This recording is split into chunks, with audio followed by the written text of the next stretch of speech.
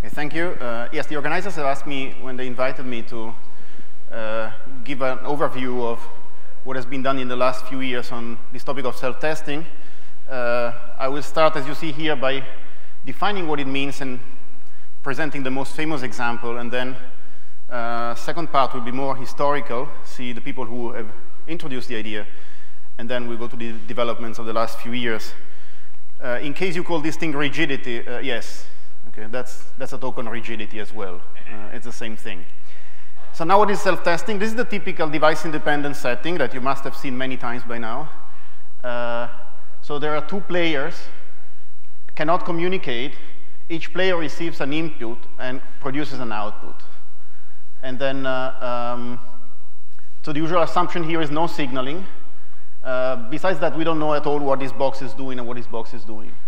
Of course, there may be the idea is that they may be sharing a quantum entangled state here. But now, in the problem of self-testing, what we call self-testing, again, I'm not so much into words, so I would call self-testing. If you want to call it something else, I mean, feel free, right?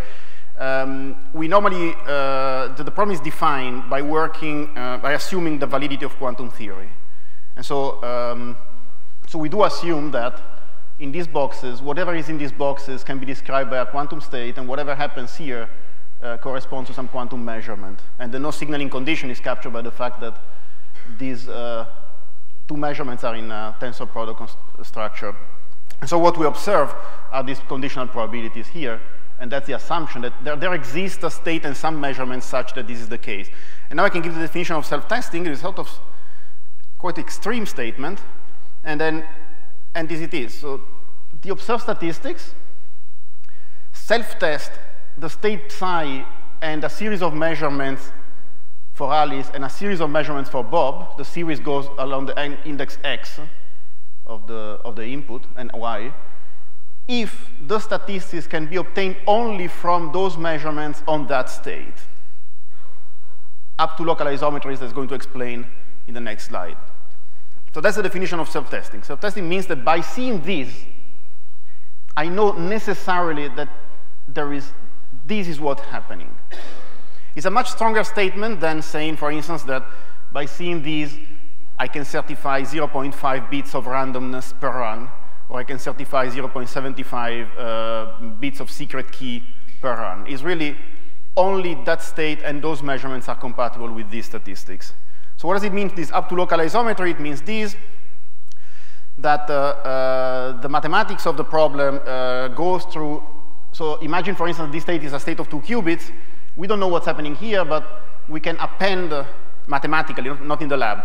We can append qubit ancilla here, qubit ancilla there, and then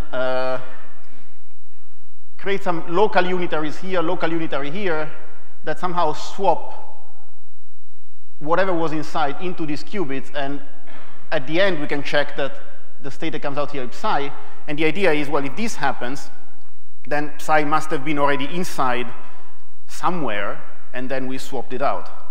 Now, of course, what it means also local isometry is that this may not have been psi. It might have been something like a locally rotated version of psi.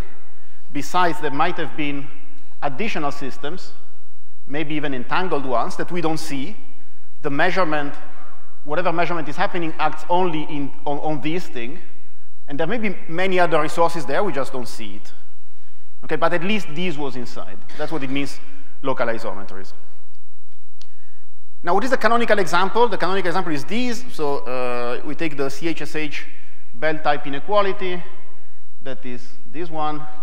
And then it's known that is the textbook example that the maximal you can achieve with quantum mechanics is 2 square root of 2. And then the self-testing statement means, for this particular result, that if one would observe CHSH equal to 2 square root of 2, then necessarily the state up to local isometries is a singlet of 2 qubits, and necessarily the two measurements on Alice anti-commute are maximally unbiased, and necessarily two measurements of Bob are also maximally unbiased, and well, the form is just slightly different because I chose to write the state in that form. Alternatively, I could have written also sigma x and sigma z here for Bob, and then I would have written a slightly different form for the state. Okay, so that's a statement of self-testing for CHSH. It's interesting to notice that this condition here, it's actually obtained by a unique probability point that is defined like that. So, so although it's formulated in terms of Bell inequality, maximizing the evaluation of Bell inequality, in fact, one of the things that makes it self-testing is that that maximum is achieved only for one single point. If there would be like a flat surface there of points that violate CHSH at 2 root 2, probably this statement would not be valid, or there should be something to be, these are kind of conjectures that we don't know how to deal with yet. So let me sketch the proof of that. So how can you possibly get to such a crazy result, right? So the proof goes like that. This is the part that I'm skipping. So if you write what CHSH equal 2 root 2 means, it's not very difficult to prove that it means that the measurements A0 and A1 and the measurement B0 and B1 with measurements with, these are operator of any dimension with, but eigenvalues plus or minus 1 only, they must anti-commute. The way to prove it is essentially the way you prove the zero-sum bound. So you square the CHSH operator, you find the condition to reach 8. And you find that the condition is essentially this. Now, because these guys, and there's another result that says that because these guys, the square is the identity, so essentially these are like, again, plus and minus 1 eigenvalues, there is a representation of this operator that is up to local unitaries, sigma z, the usual Pauli matrix, times the identity, just to make sure that, and there can be sectors where it's only the identity. I mean, this is just a simplification of that. So, but then they wouldn't anti-commute, right? So they would commute if they were only the identity. So they must be of this form.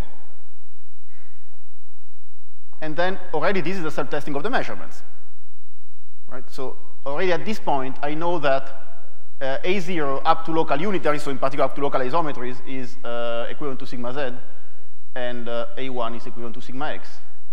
And there are some other systems on which this measurement is not acting. And then, okay, now you take that one in and plug it back into the expression of CHSH, again, half a line of algebra, and you get the CHSH expression. Now the CHSH operator looks like this. So on this sector here, for Alice and for Bob, there is something like sigma z times sigma z plus sigma x times sigma x. And then there are all these identities still shared between Alice and Bob that we don't know what they are. And now you want, now is a very trivial mathematical problem of 2 qubits, right? You want this operator here to give 2 in order to get 2 root 2. And I mean, this is stabilizer formalism, is zz equal plus 1, xx equal plus 1. There's only one state compatible with that, is phi plus. And then times anything in that sector, the sector that we don't see. And this is the self-testing of the state. Okay, so that's essentially the elementary proof of self-testing for the CHSH. As usual, I mean, if you have some familiarity with Bell inequalities, you know that what can be done with CHSH cannot be done with any other Bell inequality, so this doesn't generalize to absolutely anything else, apart from very special cases. So to prove other self-testing results is not as easy, but I think that's the idea, and I think this gives you the idea that indeed these kind of self-testing statements are possible. Great, so history. Well, as it turns out, self-testing was born twice. And as far as I know, as far as I can guess, independently. Right? There's no collusion in the two processes. The first birth is in the non-locality setting. Cyrelson, in a 1993 kind of review paper of open problems, he said that this is the abstract, by the way. 4 old and 6 new theorems without proof, and 11 problems are presented.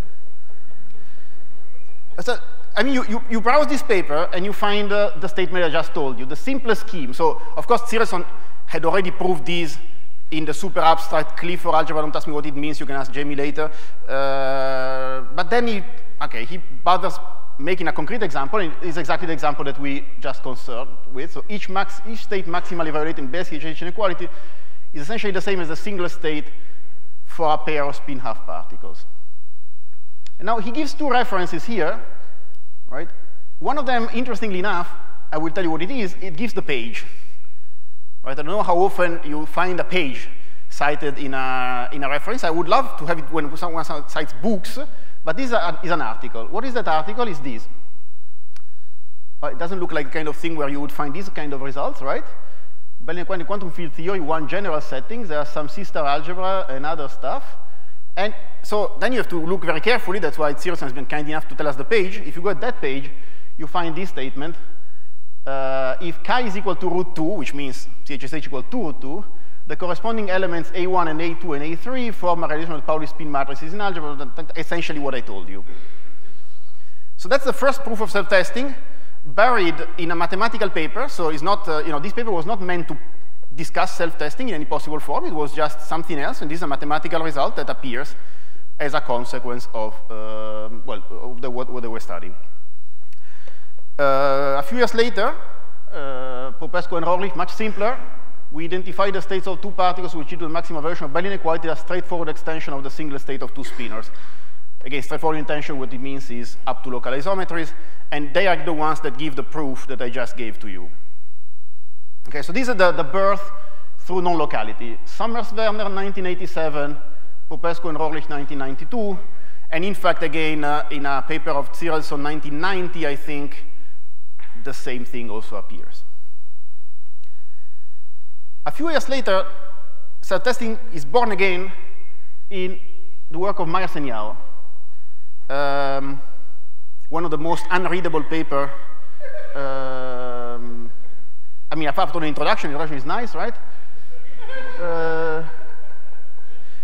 By the way, there is something interesting here. There are some experimentalists in the room, right? When you read the titles, you would think that they've done something very useful, namely to prove security of quantum cryptography in a setting where there are errors, in fact, what they mean by imperfect is uncharacterized. So in fact, it's almost the opposite. The device performs absolutely perfectly, but we don't know how it works somehow. That's what imperfect means. But when you check the statistics, are the perfect BB84 statistics. So there's nothing imperfect there, apart from the fact that it's not characterized, so device independent, as we call it now.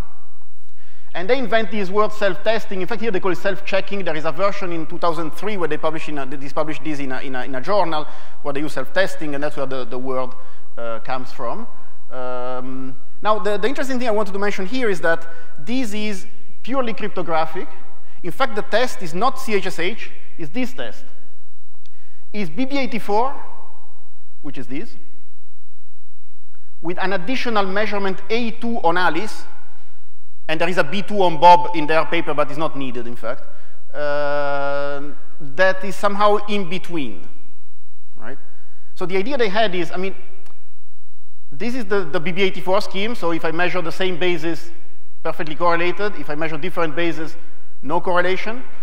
And then, well, they realized that this is not enough, and they had to complement by adding a third measurement that somehow connects the two, is in between, okay? So that's so now this measurement A2, well, is correlated with B0 and to B1 in the same way, and you can imagine where it is, right? It's x plus z over √2. So that's the setting. Now, I have a slide about giving credit where it's due, because, when things become fashionable and so on, and then across all kinds of communities, we tend to pick up our own heroes, right? And then, so Werner and Summers and Popescu and Rohrlich discussed the CHSH game, as we call it now, without any concern whatsoever for certification. So their concerns is purely fundamental, the structure of quantum theory, Bell inequalities in field theory, whatever that is. Nobody mentions the possibility that this could be useful for something, right? Myers and Yao were almost at the other extreme. The goal of certification of QKD, they don't mention at all non-locality, so they don't say anything of the type, these correlations, in order to be non-classical, must violate some Bell inequalities. The word Bell inequality doesn't appear there, so it's a complete wrong attribution. I think it's called Matthew's principle, right? When you attribute something to someone has not done it, right? Because in the Gospel of St. Matthew, it says something like, those who have will give even more, and those who don't have will even be removed, whatever they have. It's called Matthew's principle because of this. And so please stop citing Myers and Yao for the CHSH game. Even if you love the CHSH game and you want to work on it, Myers and Yao did not work on it. Maybe they love it, but... And they invented the word self-testing, and what they actually invented is what later was called device independent. The word device independent comes later. The meeting again between non-locality and QKD happens in 2005, 2007, thanks to the work of Barrett, Hardy, and Kent, and then Pironi also, but later.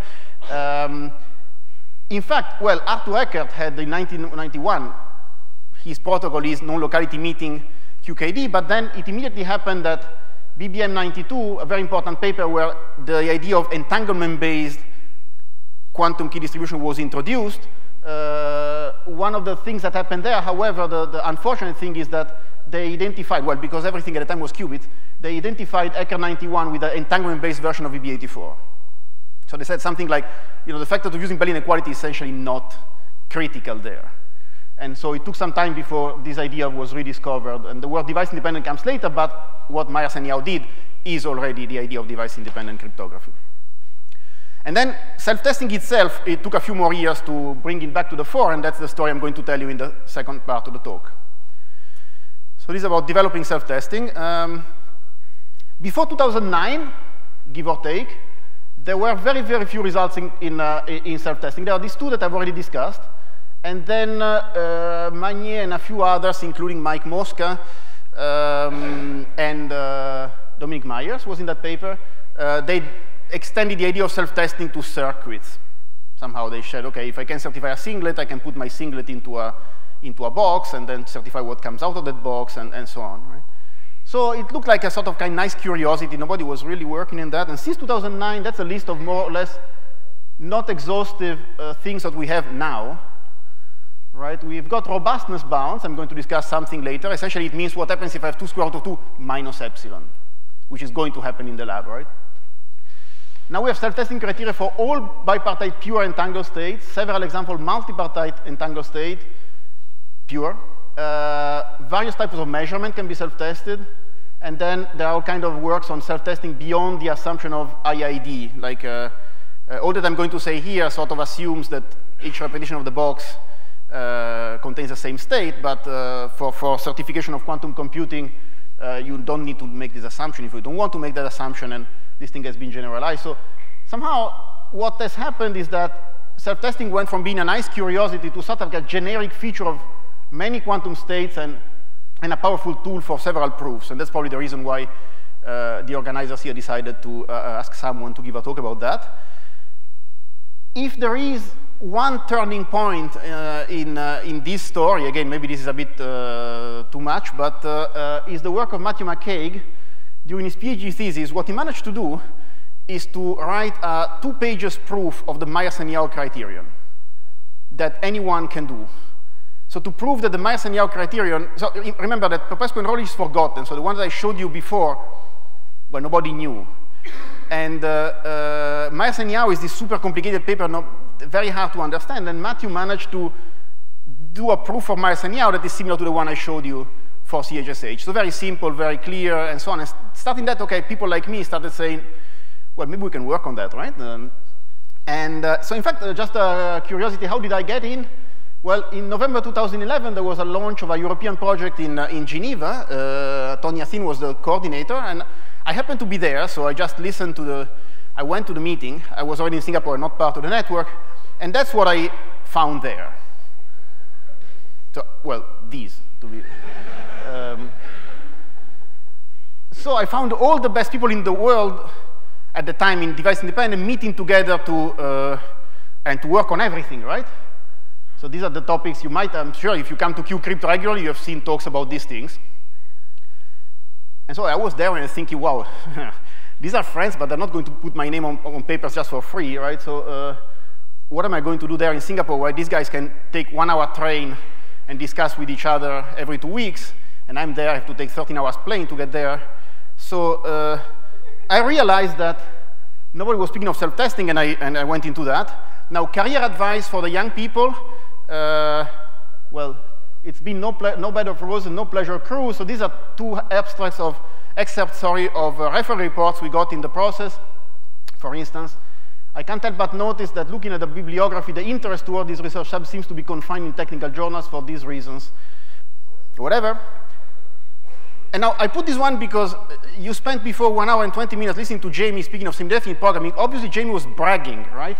Because this referee told us terms like self-testing, semi-definite characterization are not really explained, are presumably not even needed for presenting. To me, they read like sales promotion. So thank you for the industrial session of the first, of the previous hours, right? So these kind of things do happen to you, and you have to, by the way, this one was indeed rejected. This one we managed to convince the editors that the referee was not exactly on top of the thing.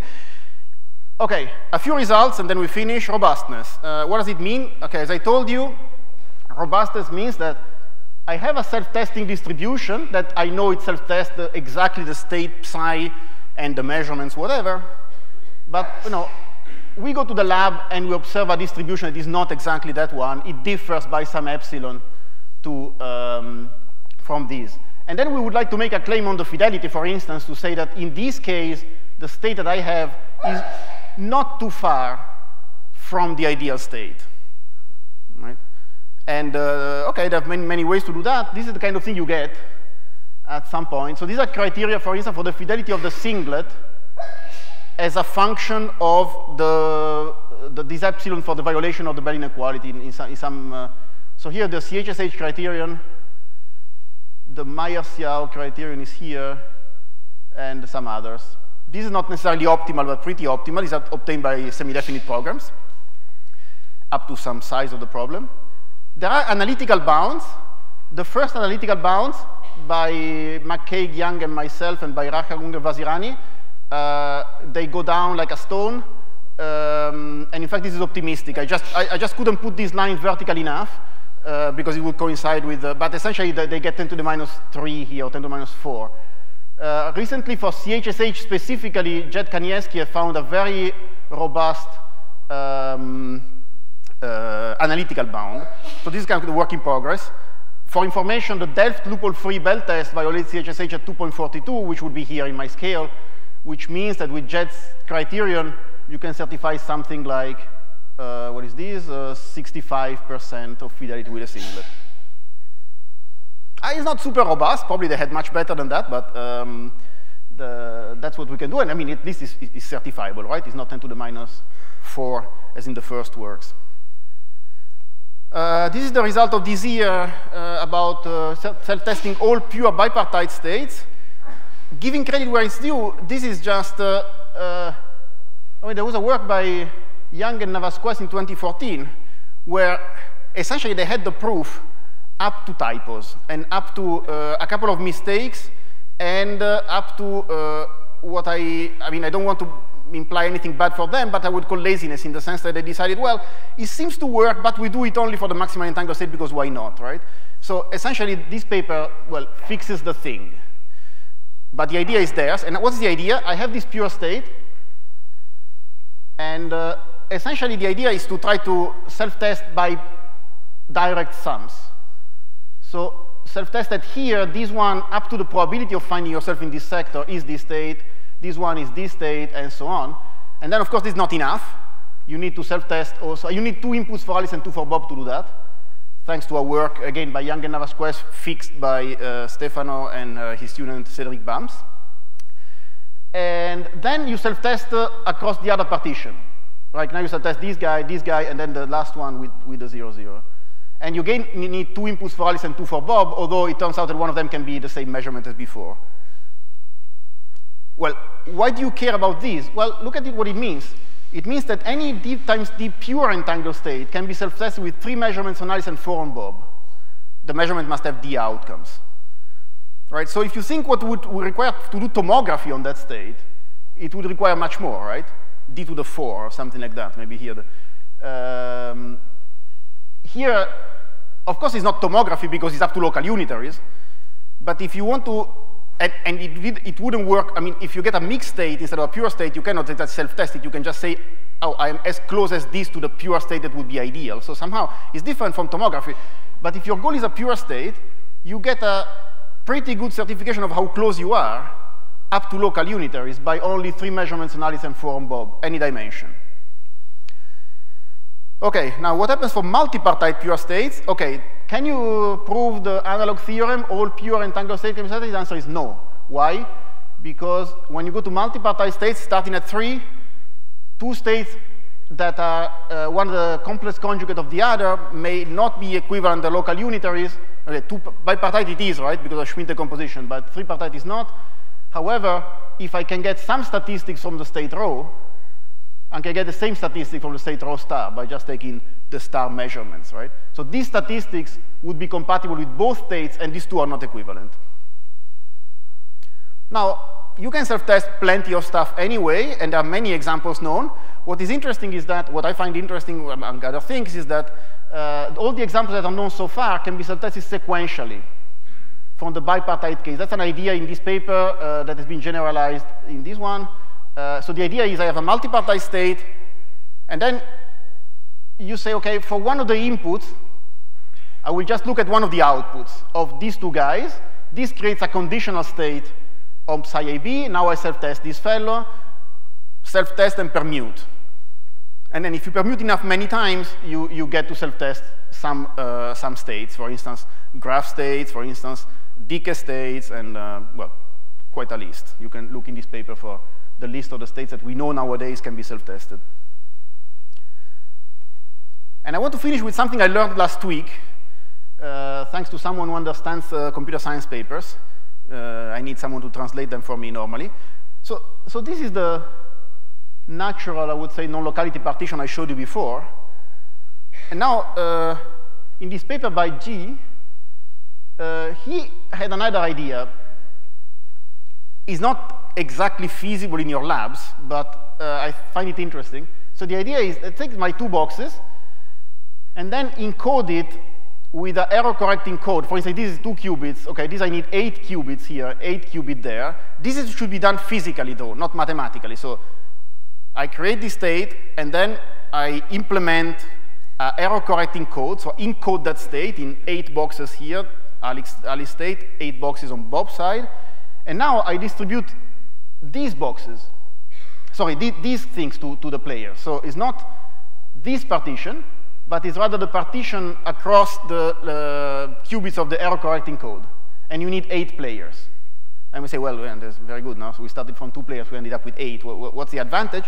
Well, the advantage is that this construction works for any state, and he proved that you can self-test, for instance, stabilizer state, graph states of any number of parties with this idea. So you give you a cluster state, for instance, the one that is used for measurement-based quantum computing. Each qubit, you do this error-correcting encoding. Now you distribute, you have 8 things, 8 lattice states, of course, all entangled and so on. You distribute each lattice to each of the player, and then they start making local measurements or global measurements, whatever they can do, and then there is a criterion that self-tests the cluster state. Well, it's interesting, right? Anyway, there are many more things that have been done, so I decided to stop here. I can mention other things if you want. So nothing. Thank you for your attention.